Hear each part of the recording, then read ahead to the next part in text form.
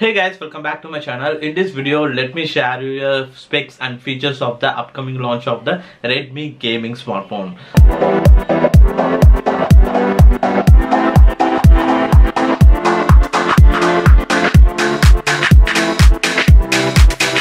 In China, Redmi is already launched the Redmi K40 series. So this series comes with the three models. One is the Redmi K40, K40 Pro and then K40 Pro Plus smartphones. So in addition to that, now Redmi is going to launch the Redmi K40 enhanced version on April 27th. So this Redmi K40 enhanced version is nothing but a Redmi gaming smartphone. So this smartphone is included with some of the essential features as like a gaming smartphone, since it comes with the shoulder buttons and it is like a pop-up shoulder buttons, and it has a lighting effects at the rear side camera module, and then it is also comes with a very thin in design. So normally, if you're any gaming smartphone, it comes with the minimum size of a 10 mm of thickness.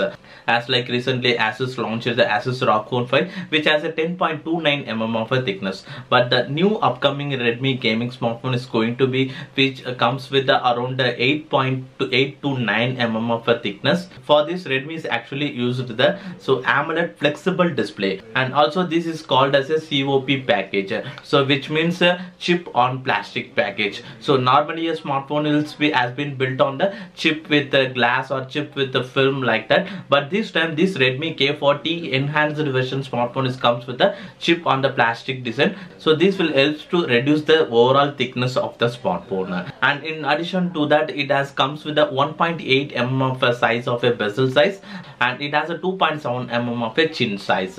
Then this smartphone is actually designed with a glass back material, and at the middle of the frame it has a metal design. Then on the physical overview, on the sides it actually having a 4 buttons. So the 2 is actually a pop-up shoulder buttons. So in the both area you will get a pop-up shoulder button. So using this you can easily play the games, and for popping up that shoulder buttons, there is an additional switch buttons. So once you enable that switch button, the pop-up buttons will be pop-up from the inside of the smartphone. For that, this smartphone has actually used the X-axis motor. So using that X-axis motor, so once you enable that switch button, so the shoulder button is actually popped up. So as like you will get a 2 pop-up shoulder buttons in the Redmi K40 enhanced version, and at the center you will get a power on off button. In the power on off button, fingerprint scanner is integrated. So this the Redmi K40 enhanced version gaming smartphone comes with the side mounted fingerprint scanning as well. So there is no in-display fingerprint scanning support. Then this Redmi gaming smartphone sports with a 6.67 inch Full HD plus Super AMOLED display,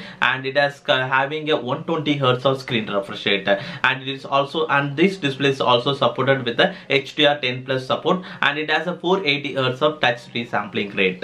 And then moving on to its processor, so the Redmi K40 gaming smartphone is going to be powered with the latest Mediatek Dimensity 1200 processor. It might be paired with 8 GB of RAM or 12 GB of RAM, and in terms of battery, it might be comes with the 4000 or 4520 mAh of battery with the 67 watts of fast charging support. So these are all the specs and features of the upcoming launch of the Redmi K40 enhanced version smartphone, and this smartphone might be launched in India under the Poco branding, and it might be a Poco F series smartphones.